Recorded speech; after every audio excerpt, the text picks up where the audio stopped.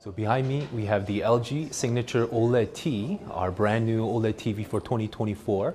As you can see, the unique thing about this TV is it's transparent, so you can see through the TV. We have some cool and unique experiences that we provide. As you can see, there's artwork behind me, and then you can watch normal TV. Very cool how you can see the film go up and down, how you can see the TV transition from transparent mode to regular TV mode. The unique thing about OLED is it's an organic material that we can print on any type of surface. And so what we've done is printed it on a transparent piece of glass. And then to get the OLED picture quality, that's where we have that contrast film that goes up and down.